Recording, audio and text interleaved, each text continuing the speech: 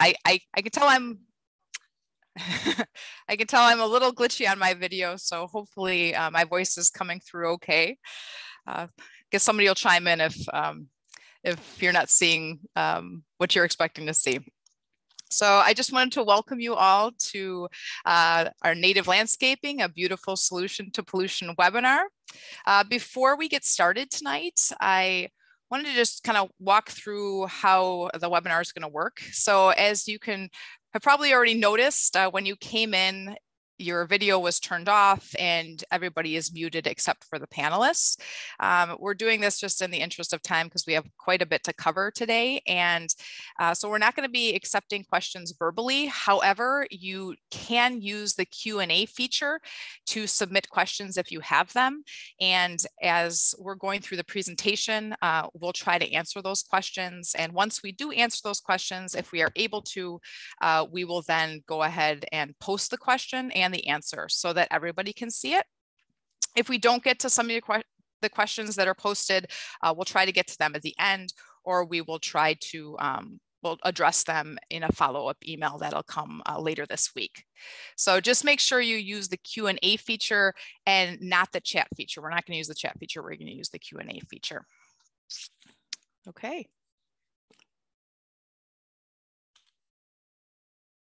So we have a great group of presenters. You're very fortunate today to have Emily Jorgensen. She's on the top upper left corner. And Emily is a conservation technician with the City of Madison. Then we have Maddie Dumas. She is a Greenway Vegetation Coordinator with the City of Madison. In the middle here is Teresa Nelson, and Teresa is a stormwater engineer for Dane County Land and Water Resources Department. Then up at the top right, we have Rick Eilertson, and Rick Eilertson is a stormwater engineer with AECOM. And I'm Crystal Campbell. I am a stormwater education coordinator with Dane County Land and Water Resources Department and the Madison Area Municipal Stormwater Partnership.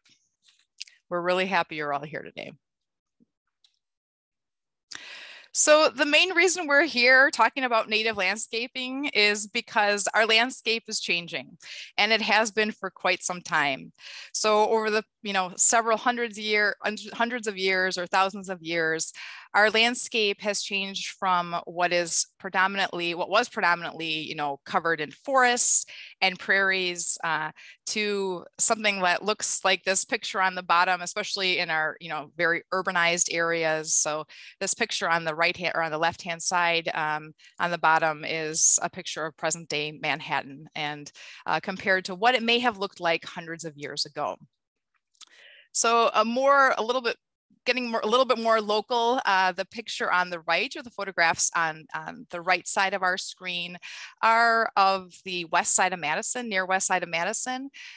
So just a change between, from about 100 years ago. So the upper right picture or upper right photograph is an image of what Madison looked like back in the 1930s.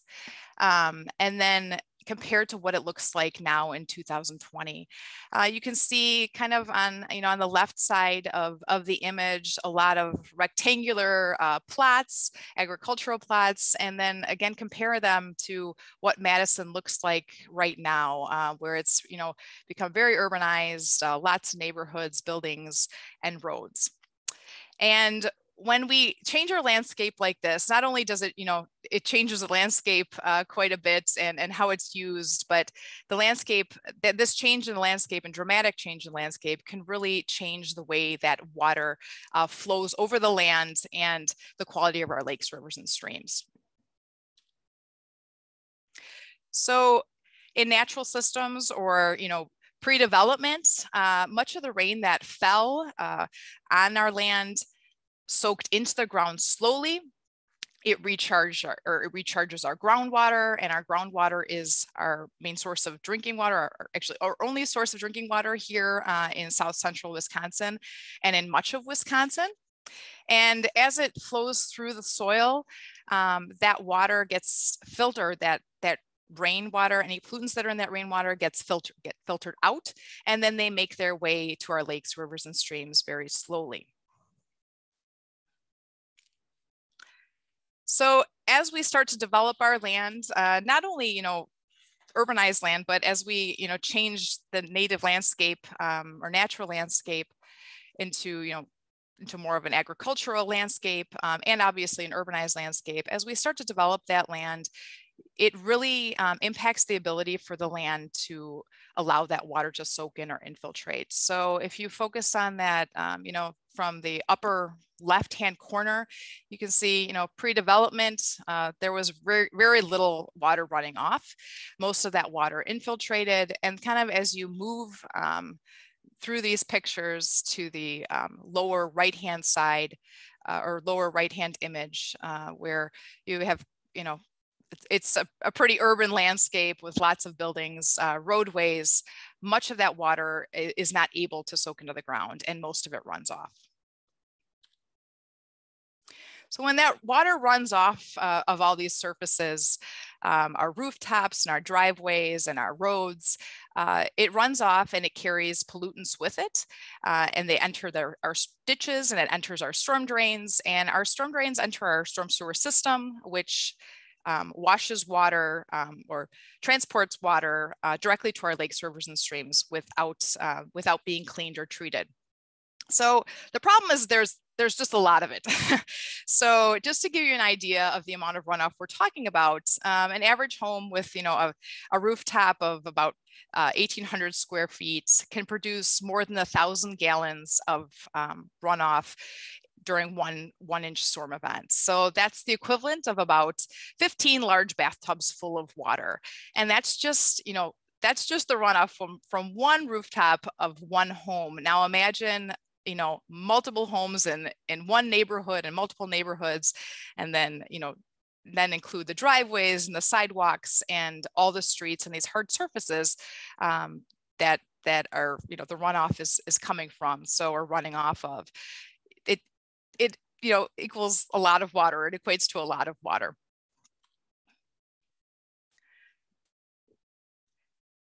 So that runoff has to go somewhere, and too much runoff is the problem. That's what's causing our problems, is just too much of this runoff. So our storm sewer systems, start overflowing and are just overwhelmed. And that's when it causes flooding in our streets. And we've seen quite a bit of that in the past few years here in the Dane County area.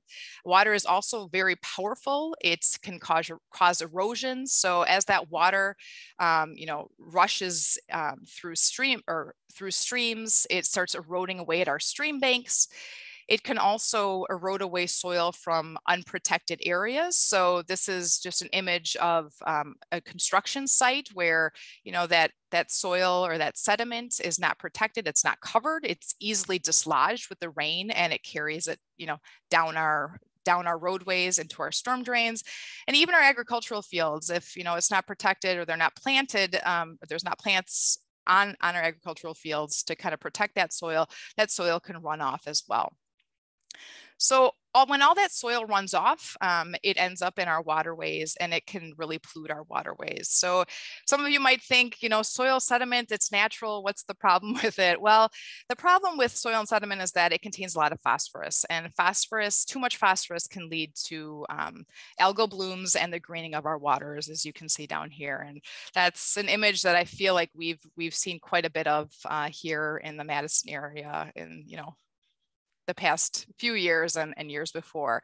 Not only does that water transport the sediment in the soil, but it also transports garbage and other pollutants, and really can mess with our waters and muck up our waters. And, obviously this harms wildlife. It also makes it just really, it reduces your desire to want to actually recreate in those waterways or boat or fish or swim. So it has a huge impact on our waters. So what we do on land really does impact our waters. And just to give you an idea with regards to phosphorus, 1 pound of phosphorus can produce up to 500 pounds of algae. So I feel like I've kind of been a Debbie Downer so far. I'm talking about a lot about the problem and how we got here. It's time to talk about the solution. So the solution is to keep the rain where it lands. And we want to try to make our landscapes that look like this, that are covered with buildings and streets and parking lots, act a little bit more like this. And that's where native plants come in. And I'm gonna let Emily take over here. All right, so just like how Crystal talked about, stormwater runoff can have a lot of really negative effects, but luckily native plants happen to be extremely effective at intercepting and infiltrating this stormwater runoff and mitigating these effects. Also, I'll put a plug in. Anytime you see a plant Dane symbol at the bottom of my screen, that means that the species listed right next to that will be available from the Plant Dane program this year, which we'll talk about a little bit more later, but just keep an eye out for those. All right, so the first thing we'll do is I'm going to show you this video that depicts what is happening below the ground, because that's where a lot of the magic is happening.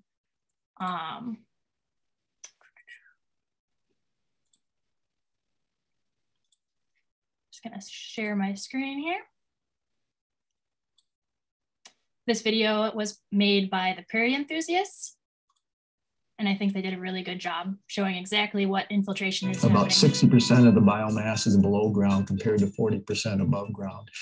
All of this root matter underneath is how carbon is fixed into the ground. That's how you get the black soil. And what's happening is these plants are constantly sloughing off, developing new roots, old roots are dying, and over time, that carbon's getting left behind and keeps getting built up. So as these roots die and get replaced, they leave behind little channels when that root system dies out that end up as being channels for water to percolate down through. And they've found with studies that they've done that original prairie sod can mostly eliminate the surface water runoff, whereas Kentucky bluegrass lawn is very shallow rooted, and it's dense, that a lot of the rain ends up running off. And that happens in croplands as well. You just don't. All right, and we'll switch back to Crystal, if you wouldn't mind sharing your screen again. Yeah, that video does a really good job just kind of showing what is happening below the ground. So those native plant roots are going to help increase infiltration, and they're also going to increase soil strength and stability, therefore reducing erosion. Thanks so much, Crystal. You're welcome. I may have to give you slide controls again as we move back into the presentation. Okay, cool. Is that working for you? Should be. Great. Yeah, so there's just an image there that depicts exactly how deep these root systems go. In this exhibit, they excavated the native plants so that people could actually see how extensive they were. And I love this image because I don't know if you can see from your screen, but a lot of those roots are actually tied up in a ponytail at the bottom because they were just too big for the exhibit.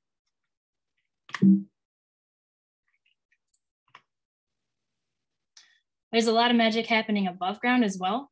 So those plant stalks and stems are able to intercept rainwater, which allows for more infiltration, and it also prevents erosion from fast moving water because it slows things down a little and reduces some of that force of the water. They can also help intercept pollutants and prevent many of them from accumulating in dangerous levels downstream. So think about anything that might wash off of a road or a yard from a storm event, fertilizer, pesticides, sediment, motor oil, garbage, yard waste. Holding all of these pollutants on the local site rather than sending them downstream can help prevent a lot of damage. In addition to infiltration of water into the ground, native plants are also able to return a lot of water back to the atmosphere through the process of transpiration. And just like the roots, the above ground plant matter is able to store quite a bit of carbon. Stormwater benefits aside, native plants are also pretty great in a lot of other ways. They can be quite low maintenance after they're established, especially if you kind of plan different levels of growth with ground covers and plants that work well together. They can really outcompete weeds and lead to a low maintenance planting in the future. The newly planted plugs may require a little bit of watering in the first year, but after they're established, they're usually just fine without any extra irrigation. There's no need for pesticides or fertilizers, especially compared to what is necessary to keep up with the typical American lawn. A lot of native plants actually thrive on nutrient-poor soil, so fertilizers are normally something you don't even have to worry about with these plants. There's also hundreds of options. Native plants boast great diversity of species that have evolved to fit into niches, from the sunny, dry prairie to the shady, wooded wetland and everything in between. And this diversity was supported by Native Americans who would often use fire or other management techniques to create a patchwork quilt type of landscape that promoted really high levels of biodiversity. And we're just going to look at some inspiration here for what your different options may be. So you can choose a lot of plants depending on what time of year you want them to bloom. The spring ephemerals will be blooming as early as April. And when you go as late as October, you can find species that are in the goldenrod and aster family blooming as late as then. You'll have a lot of options for what kind of sun preference. So if you have a shady yard, you'll have many options, or if you have a sunny yard, you'll have many options. There's also a lot of options for height. So when many people think of a native planting, they visualize something that is very tall and unruly. But the truth is there are actually many options that never exceed 2 feet in height. For example, this sand coreopsis here. On the flip side, if you are looking for that height and you want kind of like a screening type of planting, there are plenty of options for that too. So compass plant, the other Silphium family plants, sawtooth sunflowers, and in this picture, the big blue stem are all really good options for tall plants. There's also a lot of choice when it comes to your preferred growing habit. So if you are looking for species that grow and remain in a nice tidy clump, you may choose to plant some of the native short grasses like prairie dropseed in your space, or the sedge family is also quite often a plant that grows in a tidy clump-like form. On the other hand, if you're looking for something that is able to grow as a clone and fill in space really nicely, there's a lot of options for that too. So just one example here is the wild strawberry is a nice native ground cover that is able to fill in space quite easily. My favorite part about native plants is that they are really, really great for wildlife, including pollinators. And by pollinators, I mean butterflies, bees, ants, moths, wasps, and hummingbirds. And you can choose what species you want in order to attract, specific species of insects and other wildlife. While it is true that non-native plants can sometimes provide some resources to insects, the specialist species are often left out in this scenario. So planting those native plants are going to provide resources for the specialist species. And when I say specialist species, the most famous example that comes to my mind is the monarch butterfly. So the monarch butterfly is reliant on plants in the milkweed family to survive. Without it, they won't be able to complete their life cycle. And so besides the monarch butterfly, there are dozens of different species that are reliant on a specific native plant in order to survive. Another myth about attracting pollinators is that you need to have an enormous space in order to attract them, and that's not true. All of these photos taken above were actually taken in urban Madison, a lot of them on our stormwater land in very small plantings or small rain gardens. So if I've learned anything from working my current job, it's that if you plant the plants, the insects will come and the pollinators will come. And finally, native plants are very versatile. If you're looking for a jungle-like planting, you can easily have that and let the plants fill in and thrive as they are. Or if you want something more tidy and deliberate, you can have that as well. And Maddie's gonna talk a bit more about that in her section up next. But if you wanna learn more about how beneficial native plants are, I would highly recommend checking out the book, Bringing Nature Home by Douglas Tallamy. He is really inspirational if you're looking for some inspiration, and he also has a lot of evidence to back up the benefits of native plants. And with that, I'll turn it over to Maddie.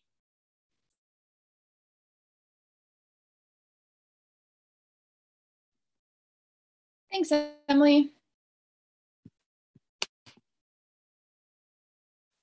All right. So I'd like to talk to you all a little bit about some design considerations as you're planning for your native landscaping. And these design considerations can include things like the types of plants and their arrangement, site considerations like location of your planting and the shape, and then secondary functions like screening and wildlife habitat. So perhaps most important of all is location. You can't easily change it once you've decided where you want your planting to go. So some things to consider would be how much sun your yard gets or your planting site gets. And you may want to think about how your yard will change over time. You know, do you have a fast growing shrub in one area? Maybe your neighbor's thinking of putting up a privacy fence that might cast some shade. Think about the sun exposure you may be getting. And think about the view from inside your home. Is it going to drive you crazy if that native planting isn't centered perfectly in your picture window? Or do you want to have a sight line to a different view across the street? Think about other desired uses of your yard. You know, maybe you will not be used to walking around a planting to go to the mailbox to pick up the mail every morning. And then think about the view from across the street, from the sidewalk. What are, you know, strollers by going to see? And along with that, being mindful of others in your neighborhood. If you have a sidewalk, maybe don't put your rain garden, if you're planning one, right up next to the sidewalk where somebody could trip and fall in. Think about tall plants that may flop over into the sidewalk. One thing I would recommend doing is taking a can of spray paint or a piece of string and laying out the shape and location of your planting and just living with it for a day or two to see how you like it.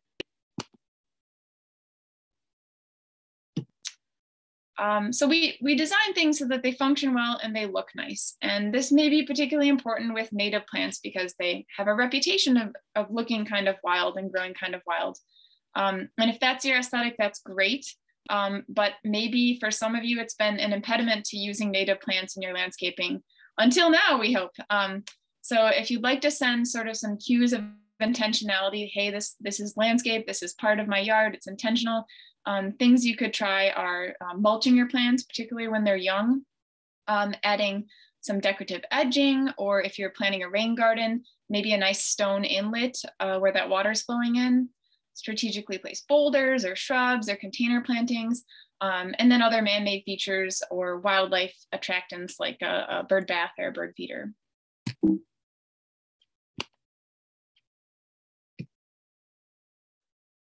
Another consideration would be the shape of your garden. You'll often see native plantings in a bean shape, and there are a couple good reasons for this. First, it's naturalistic.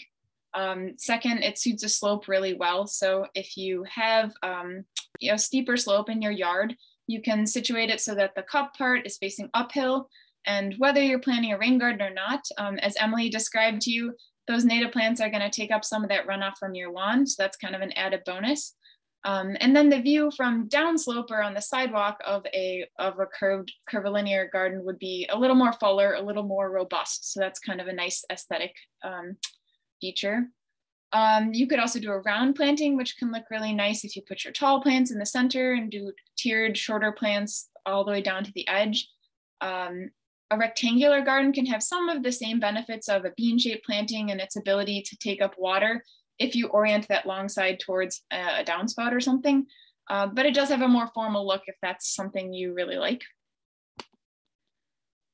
But then, of course, don't be afraid to go crazy. You can do irregular shapes. And I really like this example here because they not only did irregular shapes, but they did multiple plantings in a way that really complemented the shape of their yard and created some intrigue and mystery with that winding path. So get creative and think about how you want to fill up your space.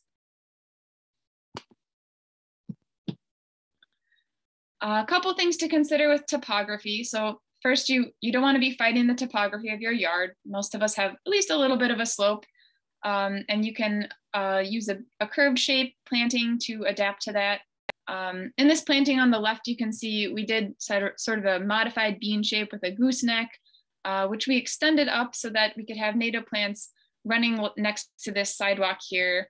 So there's a nice view for people as they're walking by. And if you don't have a lot of topography in your yard, you can make some. You can use topsoil to create a berm at the bottom edge of a planting or around your planting, or you can create little islands or gumdrops with soil. And that could be kind of a fun way to incorporate a variety of species with different moisture requirements or height requirements. So for example, you could put tall, moisture-loving plants at the lower part of your planting, and then more dry adapted shorter species on a berm or an island or something like that. If you are planning to do a rain garden, you'll have some excavation anyway, so you'll have that soil to play with, but you could also bring in soil if you want to play around.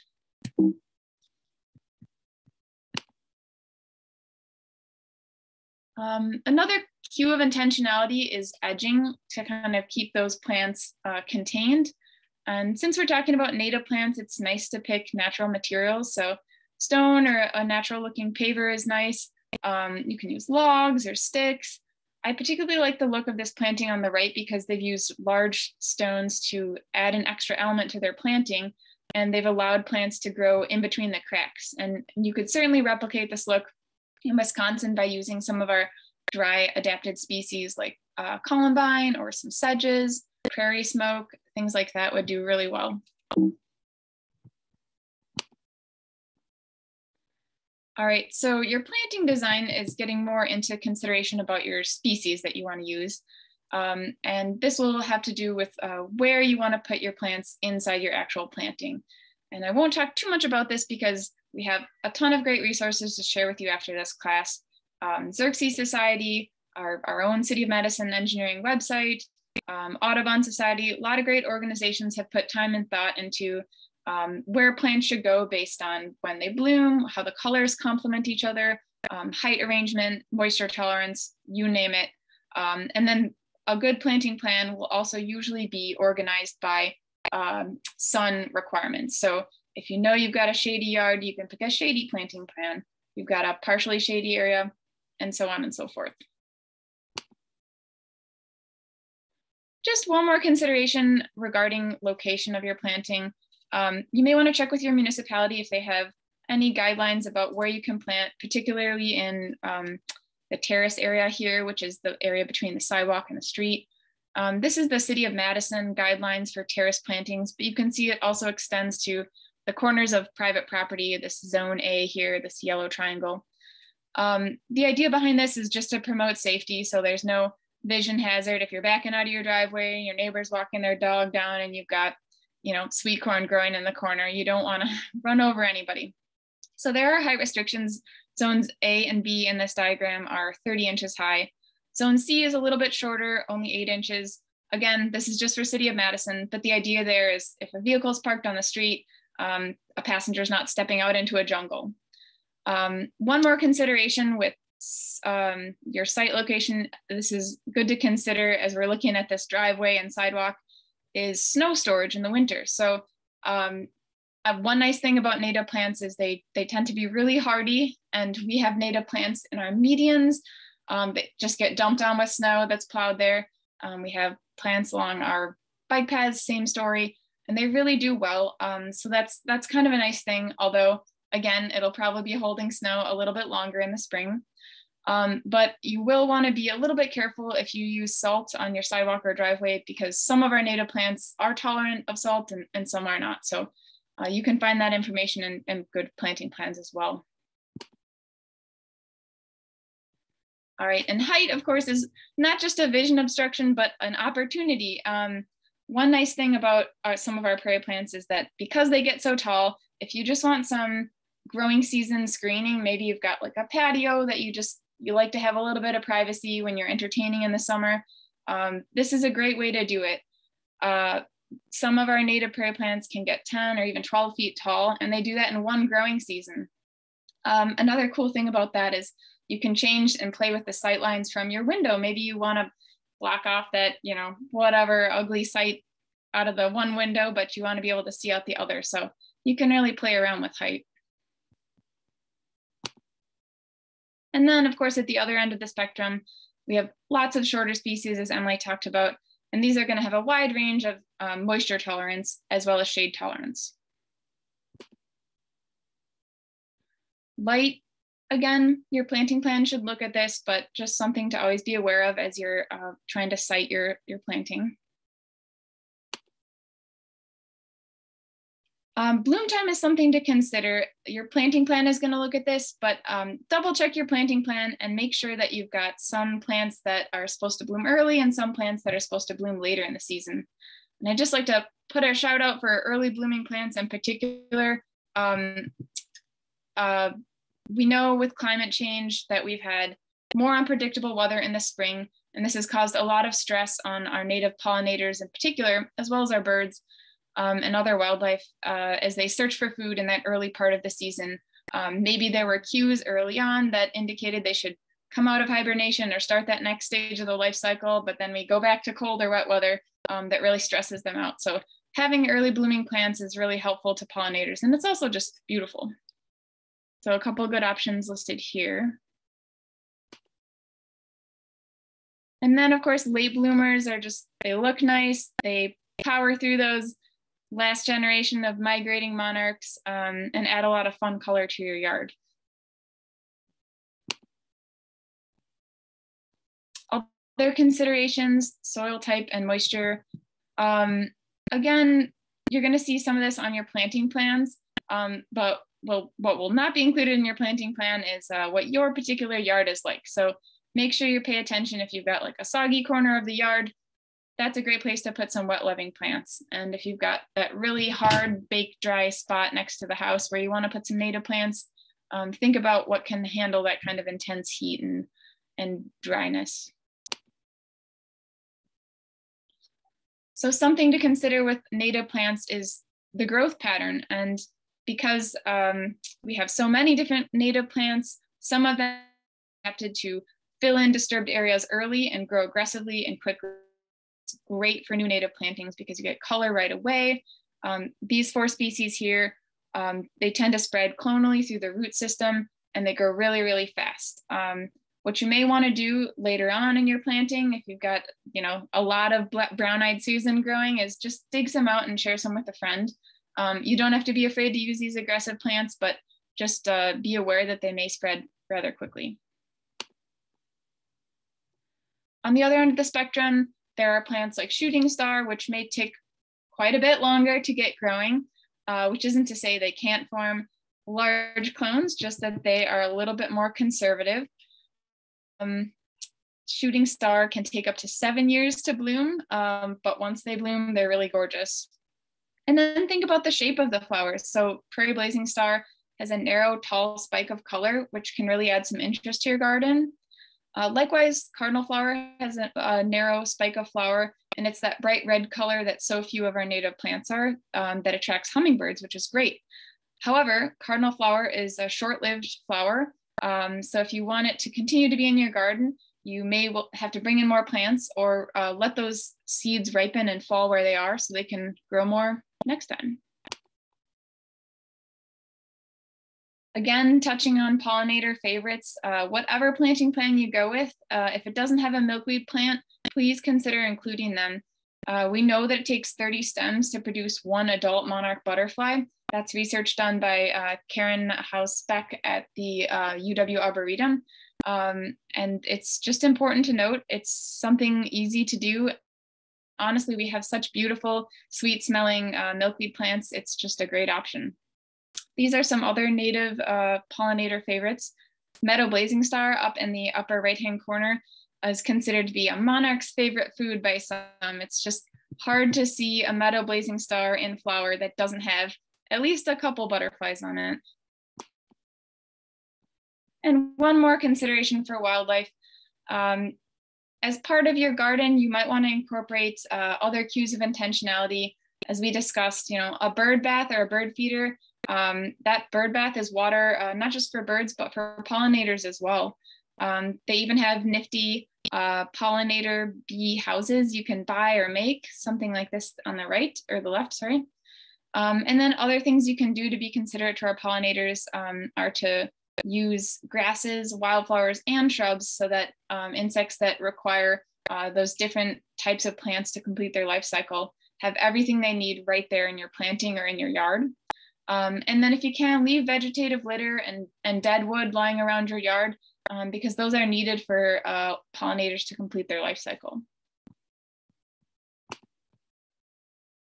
You will probably be surprised once you start putting these native plants in your yard who might show up. You can see even in our most urban areas, sometimes we get really fun wildlife visitors. And with that, I think we're gonna take a little break, right, Crystal? We are.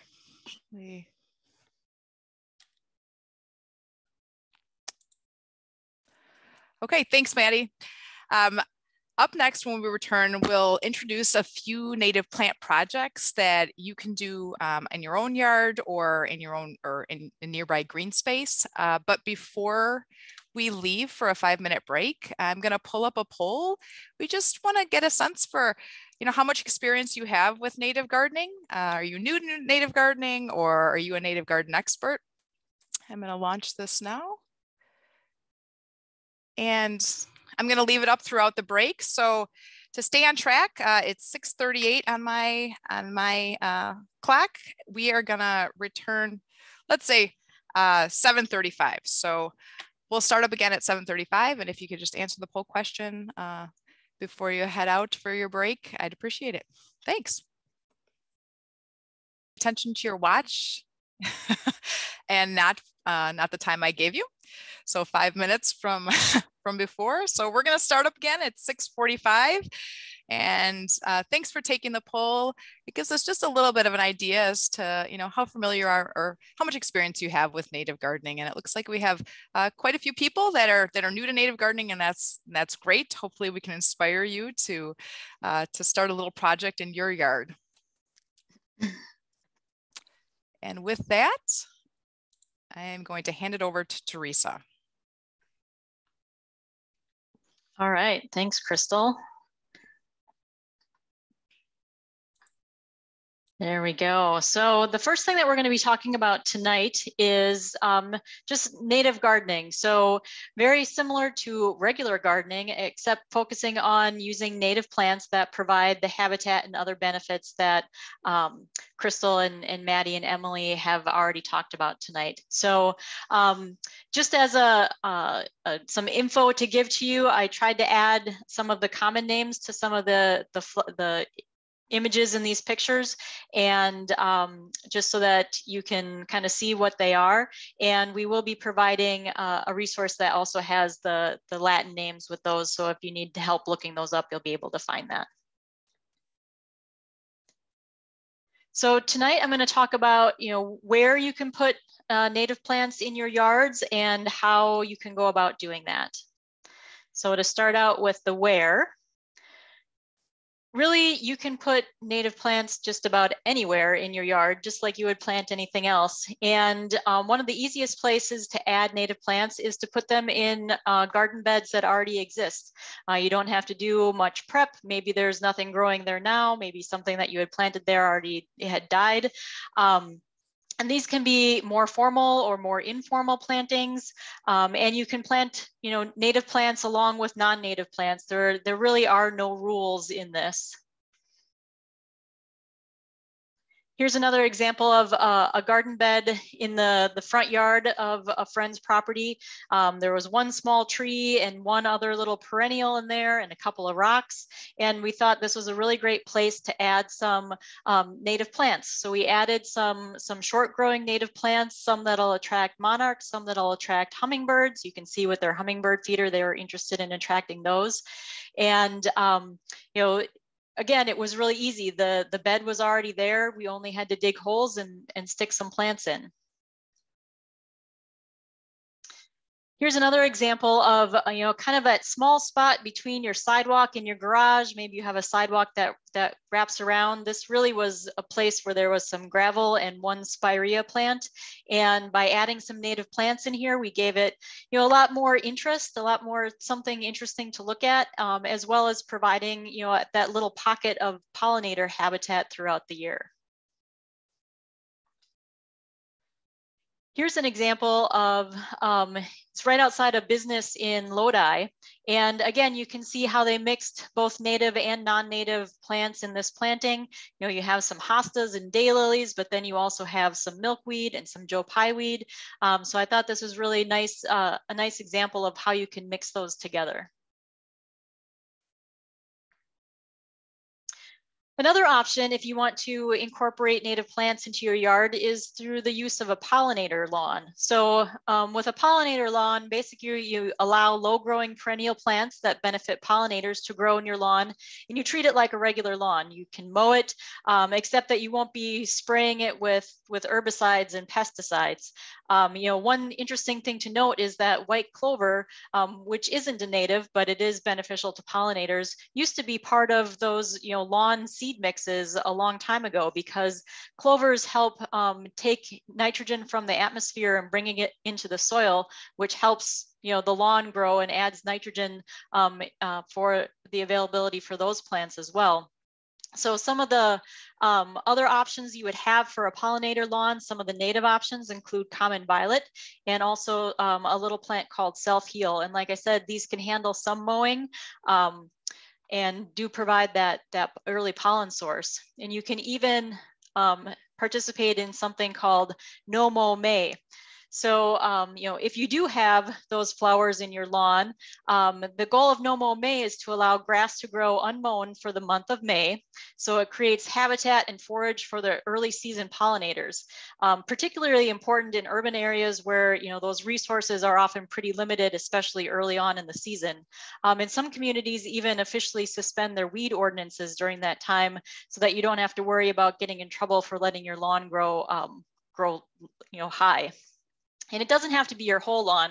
Last year we did this. We left just the center of our backyard unmowed for the month of May, and watched all of the things that got to visit those spaces.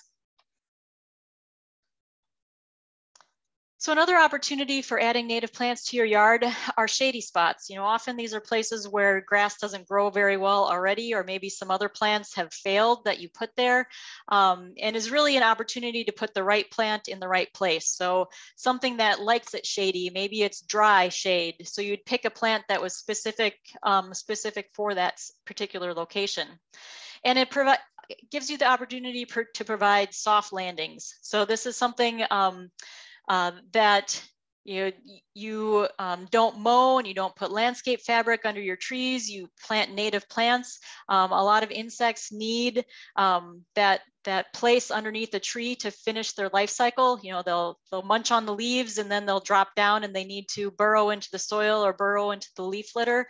So this is a great opportunity to give them that space. And it can be something obviously very, very beautiful to look at. And again, you're putting the right plants in the right place. Maybe it's a shady spot under those trees, and so you'd add plants that really do well in the shade. Another opportunity is soggy spots. Oftentimes we have those places in our yards that water kind of collects, or when it rains, water flows through there, and they don't, again, tend to be places where the grass grows very well, or maybe it's hard to mow. This gives you the opportunity to put plants in there that would like that wetter area, and then you don't have to worry about mowing. You don't have to worry about that soggy spot and the grass growing. So this is a great opportunity. Another spot is steep slopes. So areas where it might be difficult or dangerous to mow, take out the lawn, take out the grass, and put in some native plants. And of course, you can always add things, create new gardens. A nice add interest around your mailbox, as in this example. And you can also kind of make use of existing edges. So, this bed I added next to my the side of my garage and sidewalk. It was kind of a hard place to mow anyway. So I just put in one little piece of edging and kind of created that new garden bed. And I knew that it was, really hot and dry there. The grass didn't even really like to grow. So this was a perfect spot to add some native plants that really like it hot and dry. Here's another example of a spot. At this location, they had a big ash tree that had died and had to be removed, and there was quite a bit of disturbance that occurred when they did that. So it was a perfect place to add a new garden bed. And we added, again, plants that would attract pollinators and provide flowering plants throughout the season. I'm not entirely sure how well this border is going to work. It might be a little hard to maintain, but it sure looked cool when they put it in. And finally, if you don't have any space at all, you can always plant native plants in containers. So you would likely want to pick shorter plants and plants that like it a little bit drier, because containers do tend to dry out pretty quickly. And you still will have to water a little bit. I've kind of ignored these plants last summer and they still did pretty well. And here's another example. The Green Bay chapter of Wild Ones has done kind of a lot of experimenting with native plants in containers, and they have some resources and the links we'll be sending out afterwards that kind of list some of those species that do well in containers. So now we get into the how. How do you incorporate these? How do you plant these in your yard? So the first thing is you want to get rid of those invasive species. Anything that would be a problem now, you don't want to plant into. You want to get rid of them so you can do some research on the best way to eradicate those. And then oftentimes you're going to have to think about, maybe removing some lawns. So you can do it manually with a flat shovel, or you can rent a sod cutter. You can also till, but this does tend to bring weed seeds up to the surface. So you may have to kind of battle that if you want to go that direction. You can smother with cardboard. This works really well. Put some cardboard down, put some mulch over it, leave it for a few weeks and the grass is mostly dead, and then you can plant right into that. Another way to kill the grass is through solarizing with clear plastic. Again, this is something that you leave on for 2 to 3 weeks and it pretty much kills the grass underneath. And finally, you can use herbicide, obviously, according to, manufacturers' directions, use it correctly, use it sparingly, but it is a quick way to kill the grass. And then you can actually plant right into that dead sod. And then you don't have to worry about kind of bringing up additional weed seeds to the surface and doing a lot of disturbance. So Maddie did talk a little bit about edging, but sometimes we want to do that. It gives kind of a definition to our bed. It helps keep the, grass, if there's grass growing nearby, helps keep that out of your bed. And there's obviously a lot of different kinds you can use, from, black plastic to other bricks or pavers. There's even, kind of black metal pieces that you can use. And, as Maddie mentioned, you can even use more natural materials like logs, which provide habitat themselves. But, it is really important to kind of get that edge and cut that edge next to the grass. It does help keep the grass from growing into your planting. And we will have a video to share in our resources that explains the best way to do that. Then, mulching helps to keep, the weed competition away from your plants while they're getting established. There's a lot of different kinds of mulch you can use, hardwood mulch, maybe grass clippings, other things like that. You can do it before or after you plant. I tend to like to do it after I plant, especially if I'm planting small plants. It's just easier to plant right into that mulch. I often use cardboard and then use the mulch. It kind of gives you that extra little weed barrier along the way. And, the idea is that, if you plant your plants close enough and they sort of create this plant community, that you don't have to continue mulching. It really makes less work for you and is better for the habitat. So you can see in this garden early on in the upper left was right after it was planted. You can see all the mulch. I don't even know if I added mulch the second year, but now you can see in the lower right that it's, you know, completely filled in with plants, and I don't worry about mulch at all. And then as far as planting, you know, you're planting native plants like you would other things. If you're planting a lot of plants, a bulb auger works really well for making a lot of small holes. And you know, it's always great to have help as you're planting. And, you know, you also want to make sure that you water really well after you plant those plants like you would any other plant. It helps move that soil around the roots and gets rid of any air pockets. And then I suggest, you know, giving some signs to your neighbors to show, you know, what you're doing and why you're doing it. There are a number of different organizations that will provide a sign, usually for a small fee, that you can put in your yard and just kind of indicates, you know, what you're doing, if you're creating habitat, if you're creating monarch habitat, etc. And, you know, like Maddie said, you never know who's gonna show up. Not only will you enjoy your native plantings, but many different visitors will come and enjoy those too.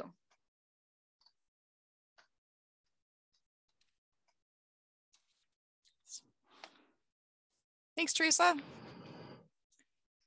So now that you've learned about the basics and how easy it can be to incorporate natives into your landscape, we're going to focus on a couple of tweaks to your average native garden that can really pack a punch when we're trying to reduce runoff from your property.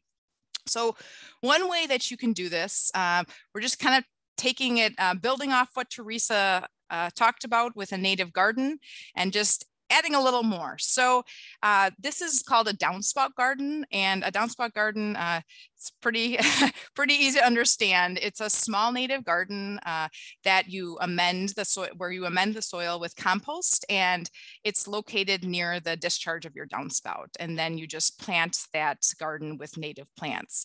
So downspout gardens are a great option to capture roof runoff.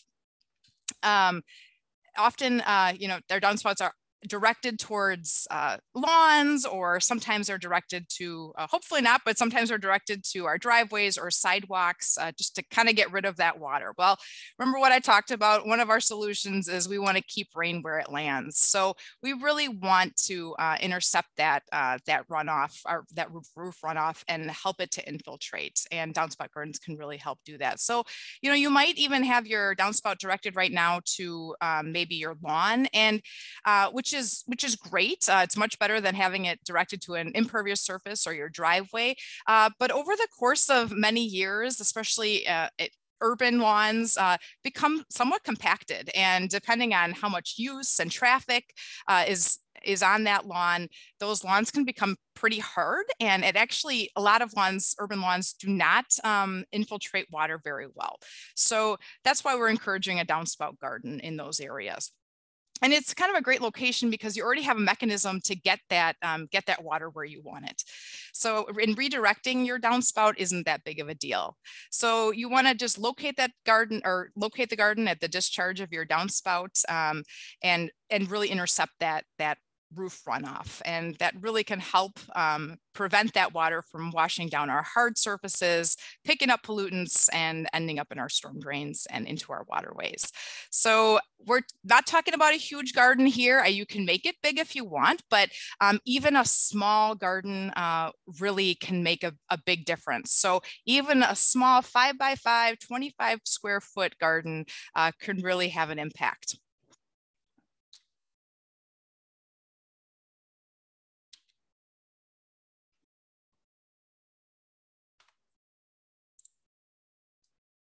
So the first thing you want to do is think about location.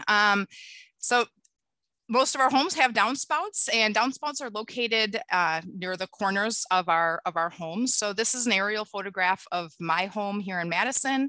The red dots are the downspouts, are where my downspouts come down.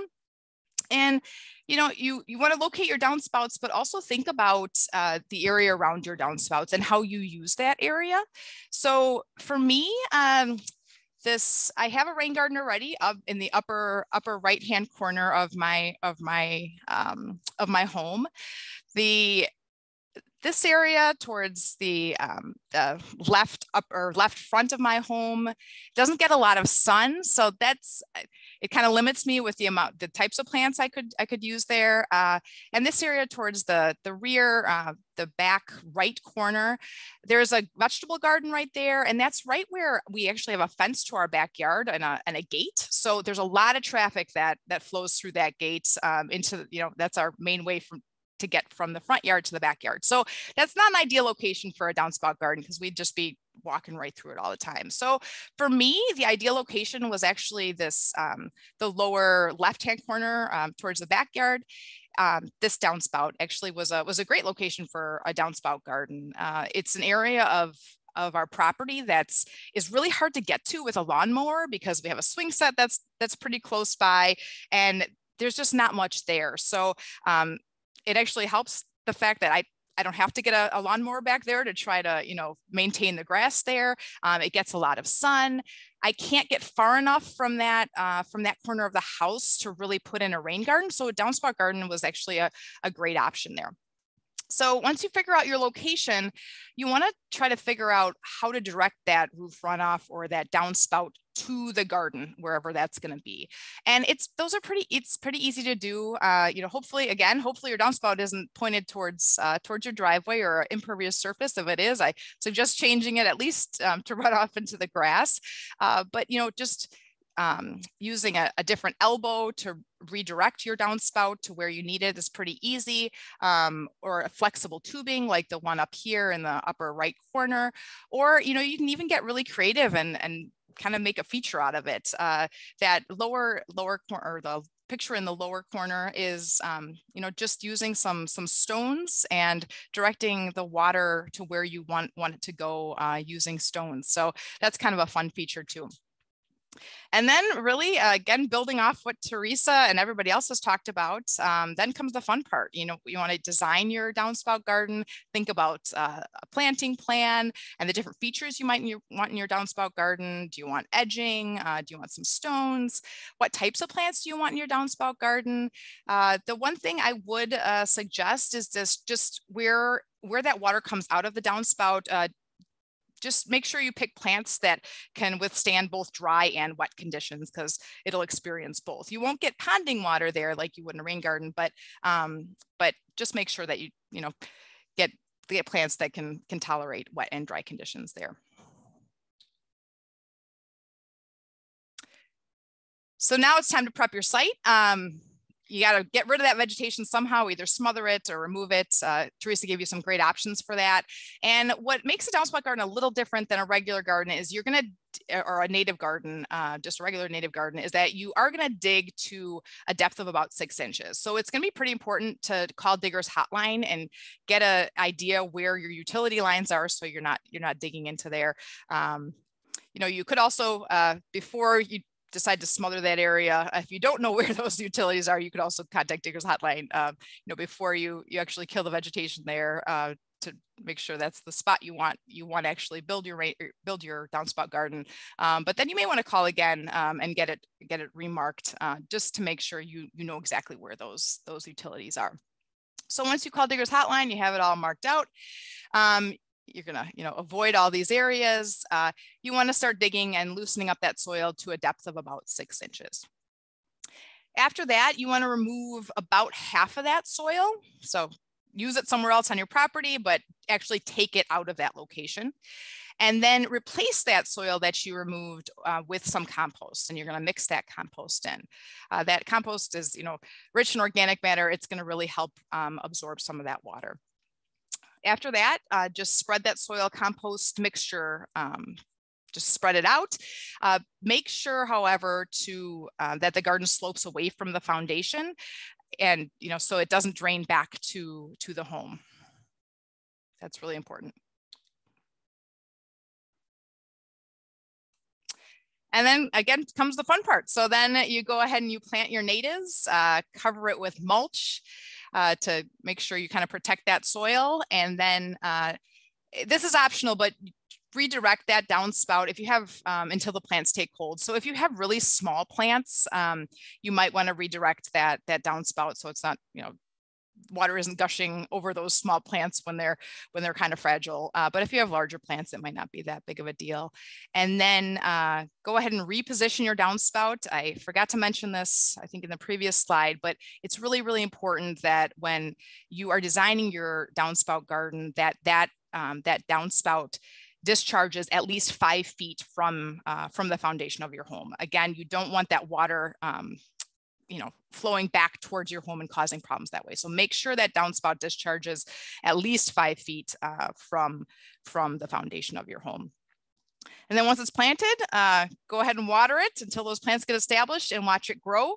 I say watch it grow, but this is my downspout garden that I planted last year, early summer, and it was doing great, watering it. The plants were growing for the first month. We went on vacation and I came back and all the plants were eaten down to the ground. And so learn from my mistakes and consider, if you have furry friends that like to visit your yard, consider fencing it for the first year. This is obviously another garden, but you get the idea. So consider fencing it for the first year just to prevent those furry friends from eating your garden. And then, once after the first year, once it's established, they're not as appealing. The plants aren't as appealing to the critters as they were when they're, fresh new plants like that.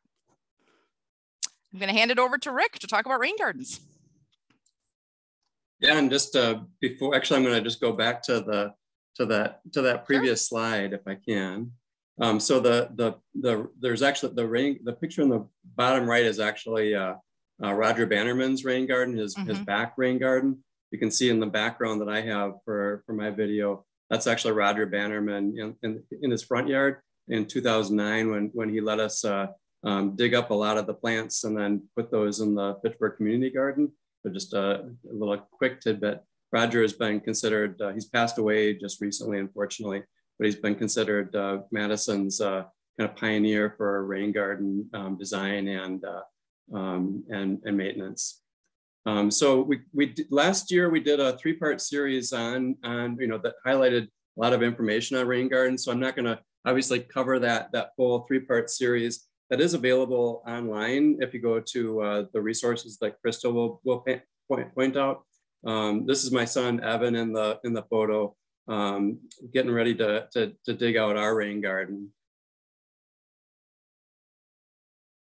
So basically what are rain gardens? They're basically just, you're just digging a depression, generally in a 3-inch, to 8-inch depth, where you're actually temporarily pooling water, storing water so that it can hopefully drain down into the soil and then not leave as runoff. So that's really the key. In the image in this slide, you generally have, the center of the rain gardens, generally the deepest part, and usually, will be the wettest most often. Kind of depends on what the soils are like. But with those different moisture levels, there's certain plants that'll survive better in certain areas, and so you kind of pick those plants based on the zone within the rain garden as well as the soils underneath. I'll just do a little kind of graphical depiction of what happens during a storm, and if I can get this to work. So water, it starts raining, water starts coming towards the rain garden, storms starts to fill in. Some of that water does start to infiltrate into the soil, and then will fill up in the rain garden.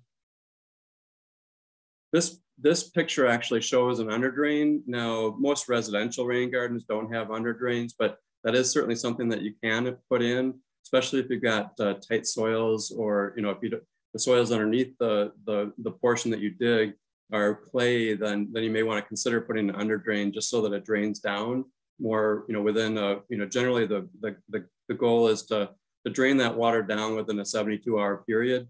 Helps to make most vegetation can survive being inundated for that long or less. Once you get being saturated conditions for longer than that, or standing water for longer than that, there's a much lower selection of plants that'll survive that. And then the other thing is you know, the longer you have water standing there, unless you've got predators for mosquito larvae, you have the chance that mosquito can survive. And so generally that 3-day, 72-hour max, you know, time for drawdown is kind of the magic number that we've generally gone by.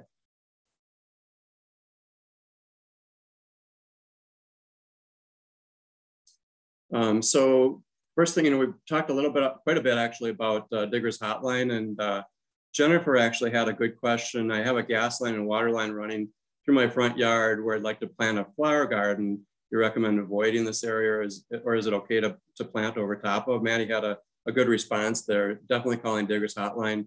If you're not changing the grade, you're probably not, you know, it's probably fine.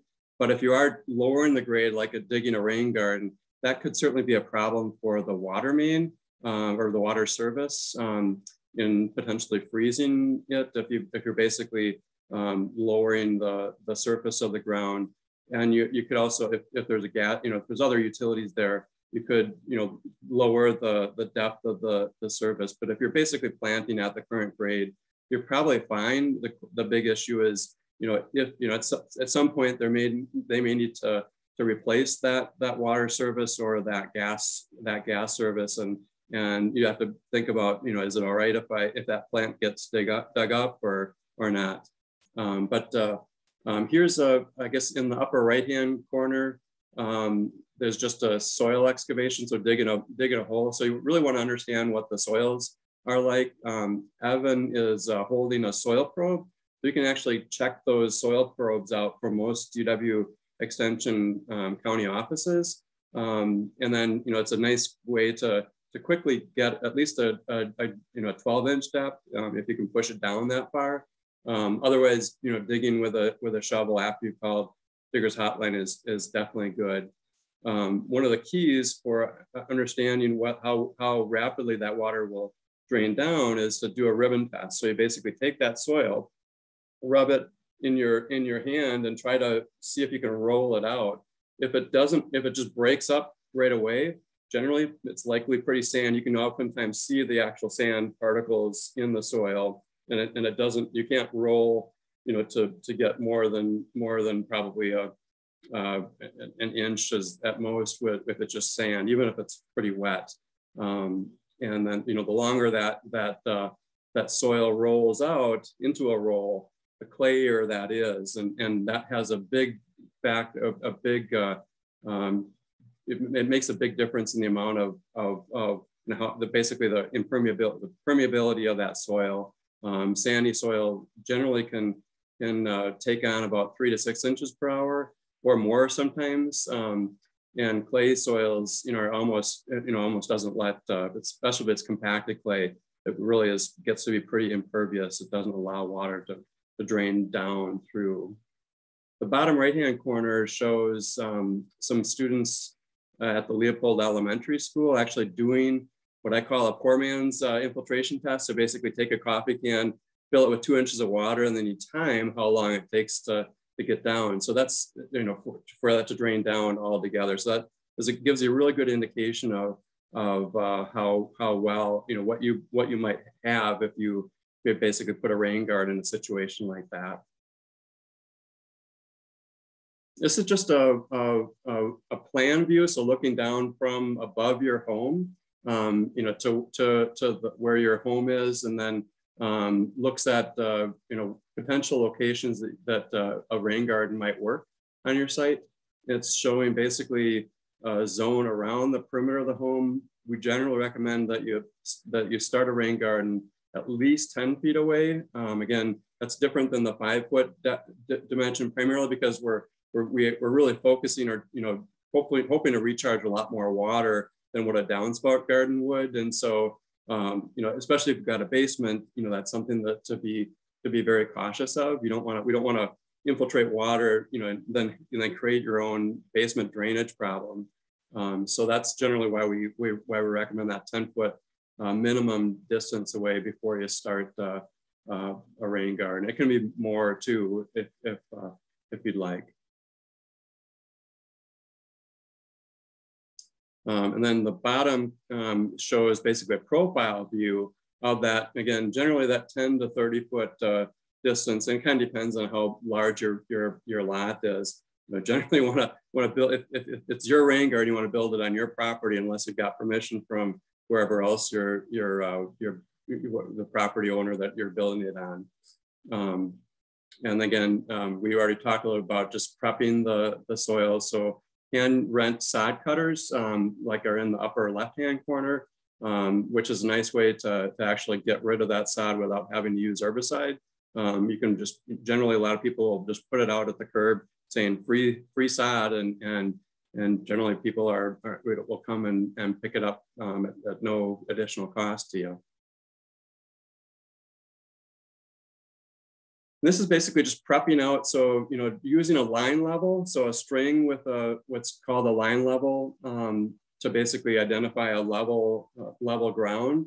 And you want to basically dig your depression. You can oftentimes use the soil that you dig out of the rain garden as part of the berm around the perimeter of the rain garden to hold the water in, like what's shown in the bottom right-hand corner. Again, there's a lot of good resources, both the video series that we did last year, as well as the resources that Crystal will be sending out to folks. And then here's some different, obviously the plant data is a great way to get plants. You can also, a lot of times people are modifying rain gardens that they have. There's a lot of native vegetation that's around.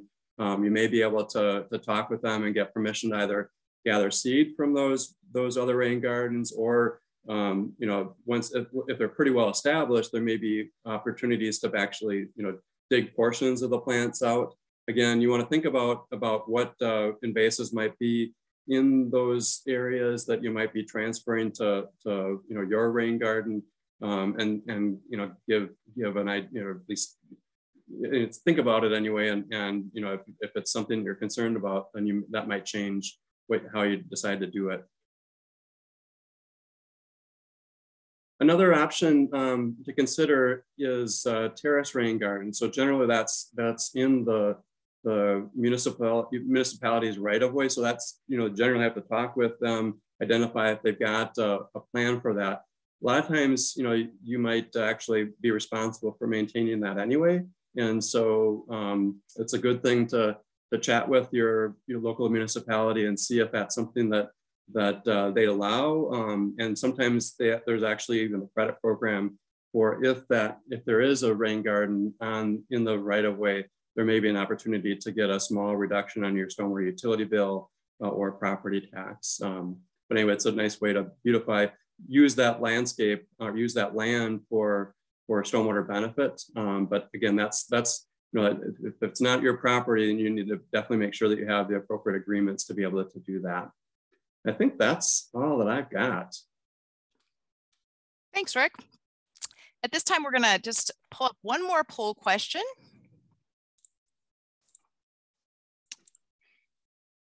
And the question is just, what type of native plant projects are you most interested in? So you heard about a few options here, and we're just curious as to what you might be interested in creating in your yard, if anything.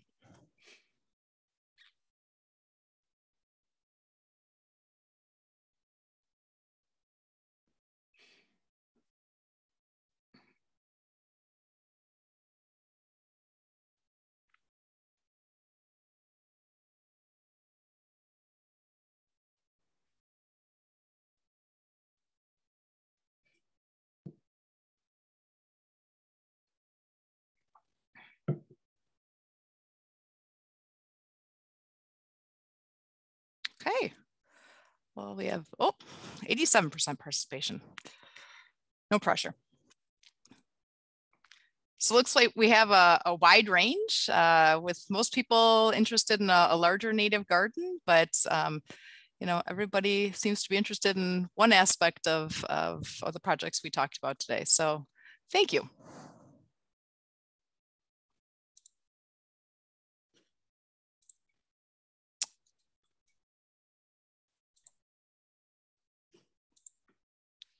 Okay, Emily.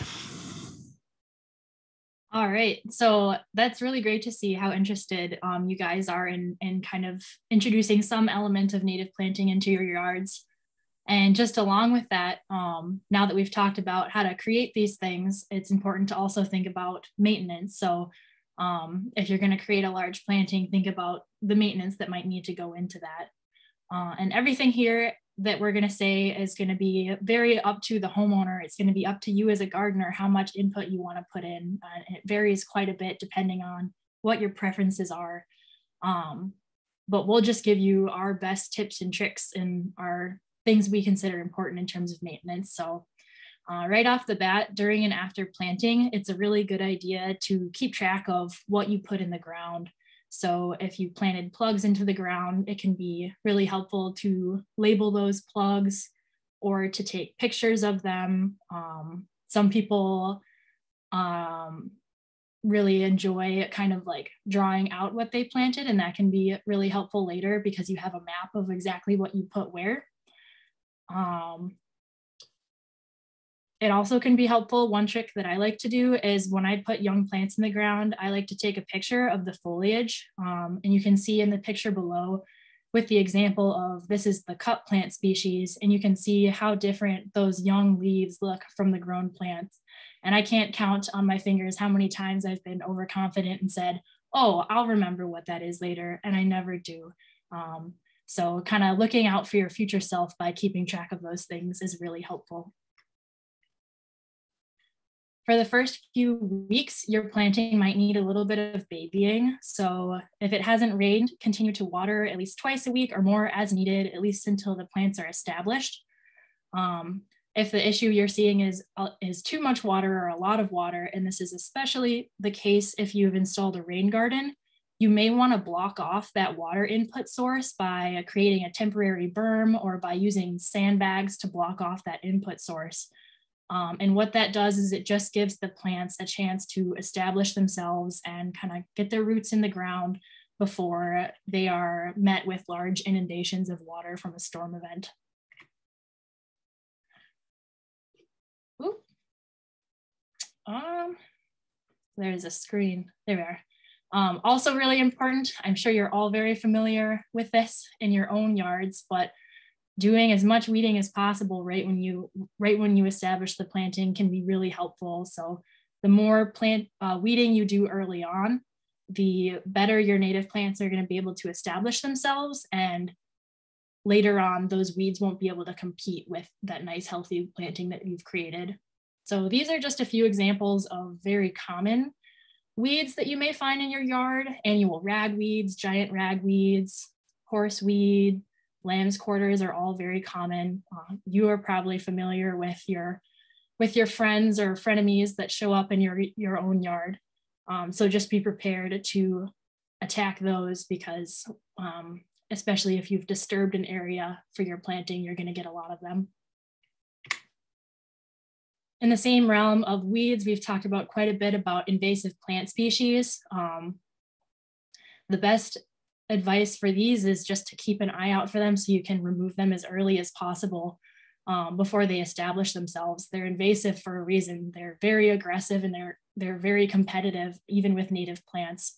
So especially these species that I've shown here, they grow through the strength of their root system. And so if you find them early and dig them out with as much of the root system as possible, that can help prevent that really aggressive root system from getting a foothold in the first place.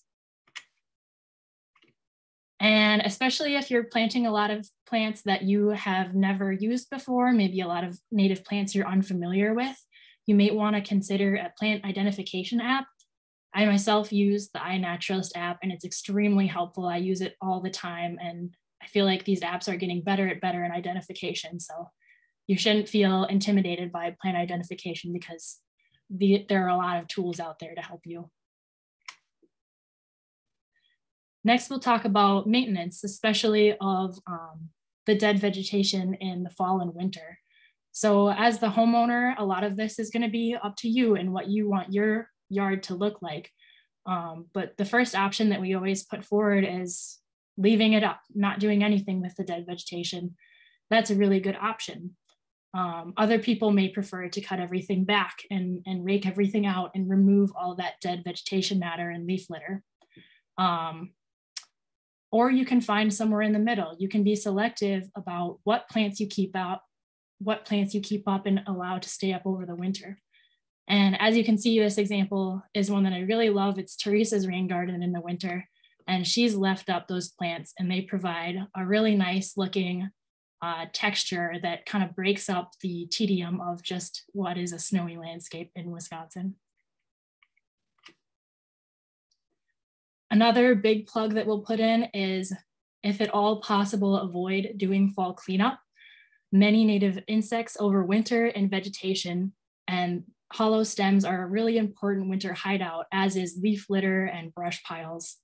30% of bees actually lay their eggs in cavities, hollow stems, or holes in deadwood or snags. And so by leaving this vegetation up over winter, you are providing that habitat for them. Another thing that you can attract by leaving your dead vegetation up is birds really enjoy the seeds from a lot of senesced plants. So especially if you leave up things like coneflowers or native sunflowers, you can attract a lot of birds like finches and other species of bird. If something you're worried about is inviting disease to your native plants, and that's a reason why you don't want to let the vegetation up, keep the vegetation up over winter, just know that disease is not really an issue with native plants. They are adapted to Midwestern winters and moisture levels, and they won't be affected if you leave that up. If you decide to install a rain garden, it may require a little bit more maintenance over time, just because it has a job to do and it may be affected by that job. So you're going to check for ponding, excessive sedimentation, slow draining, or your garden becoming shallow. And these aren't necessarily a bad thing. It just means that your rain garden is doing its job. It's taking that sediment from the stormwater runoff and it's holding it on site. But when you do get to that point where your rain garden is draining slowly, maybe it takes more than a day or more than 2 days to drain, you're going to want to think about dredging. And so some options for dredging are just taking a trowel and digging out the excessive sedimentation in between the plants. Or if you have a lot of sediment that needs to be taken out, what some people do is they completely remove all the plants and then they dig out the layer of sediment that's needed and then they reinstall the plants. And that can be very effective as well. Finally, the fun of maintenance, get to know your garden. It can be really rewarding to create these spaces in your yard, and you can be involved with them as you want. And it can be really rewarding for a lot of people to note changes in seasonality or notice what types of wildlife are visiting their yard. And it doesn't necessarily have to be anything fancy like Alda Leopold, you know, following around a skunk in January and writing everything down. You can interact with your space as you like, and it doesn't matter how small your space is. A lot of exciting things can happen if you look closely enough. So make it your own, whether it be through photographs, journals, drawings, little scribbled notes on a calendar. Maybe you invite your family outside once a week to take a walk together through the garden and see what you notice. Just make it your own, whatever that may be. And a modern example is using social media to share these things. So this particular photograph was taken by a user of Instagram whose tag is My Nature Home. And what he's done is he has logged every little exciting thing that he has seen happen in his yard since he switched it to native vegetation. So we can just see the transition of what is just an average size lawn to this kind of native plant mecca with amazing things going on. And before I saw the photo of the lawn, it was so surprising to see how much wildlife had visited, because all of his photos are very close-up images of these beautiful creatures that he's seen. And when you zoom out in that space and realize how compact that space is, it is wonderful to know like how much life is visiting such a small area in an urban space. And with that, enjoy the fruits of your labor. native plantings can be extremely fun and rewarding to create and care for. So whether you're just planning on adding one native plant to sit alongside your existing plants, or a larger native planting that involves many different species, all inclusions are extremely valuable for the environment and a society's view on what a yard can look like. Thanks, Emily.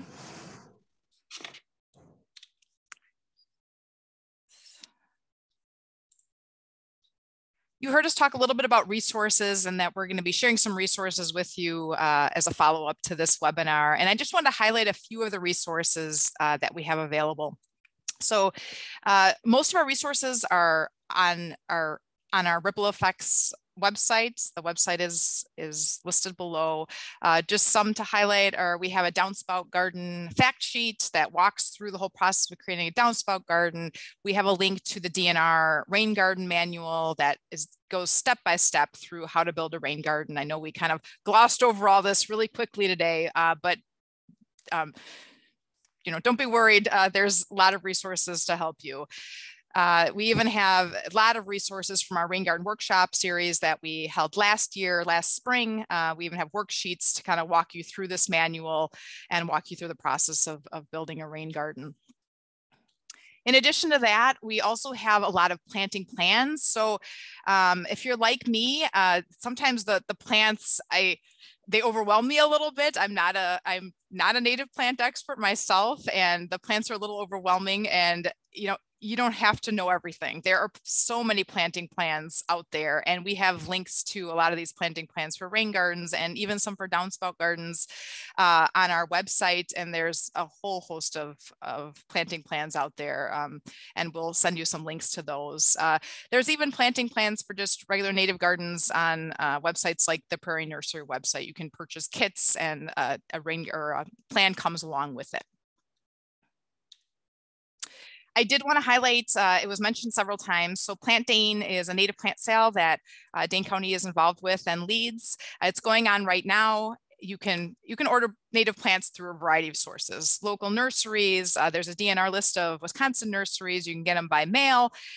You can, you know, a lot of friends groups have native plant sales.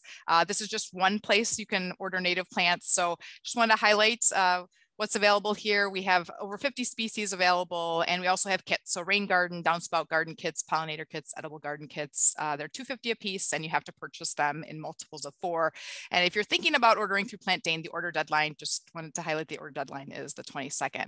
We also have the opportunity for people to donate plants to local projects. So we have a grant program where we fund or we provide native plants to local schools and community groups that are doing native plant projects, and you can donate through the system as well. And you also have the option to even grow your own native plants. So we have a native plant workshop, growers workshop in the fall, winter time. And we have instructions, those are actually on our website as well, on how you can grow native plants from seed using milk jugs and over the winter, and then have them available to plant in your garden come the summertime. That concludes our webinar today. I really appreciate everybody coming, and I appreciate, I wanted to thank all the presenters that have spoke today and presented today. They provide a wealth of knowledge, as you can kind of tell from the Q&A. They've been answering questions the whole time. So I just wanted to take an opportunity to thank them. And I don't think there's any other questions. Presenters, if you want to, you can put your video back on if you want. I'm just checking through the Q&A if there were any additional questions that we did not answer here or that just popped up. We got them all. I think so too. Great job, everybody. So we are at about time, actually 6 minutes over. I apologize. And I did want to let you know, we will be sending a follow-up email. With that follow-up email, there'll be a link to some of these resources we're talking about. those are in addition to the ones that are on our website that we talked about today. And then there's also going to be a link to a short survey on that in that email. If you would complete that survey, we'd really appreciate it. We just want to hear about your ideas and whether you found this webinar beneficial. So please, if you have time to take that survey, again, we'd really appreciate it. That'll be in the follow-up email. I did just want to mention that we are also going to be doing a kind of a community rain garden build in the beginning of June, probably in the first couple weeks of June, where we're partnering with a resident, and we're building a rain garden for them, and we're doing this as an event, an educational event, so that those that are interested in rain gardens and want that hands-on experience have an opportunity to do so. So if you're interested, let me know, and I can kind of keep you on my list, and I'll send out email. I'll email information as we kind of finalize dates, but it'll be first couple weeks in June. And doesn't mean you have to come and spend the whole day with us and dig out a rain garden. You can just come and observe too, but it's an educational opportunity for those that are interested. I think that's all I have. Presenters, do you have any other parting words? Okay. Thank you, everybody. Oops, go ahead, Maddie. I was just gonna say thank you. Awesome. All right. Thank you, everybody, for joining us. Have a good night.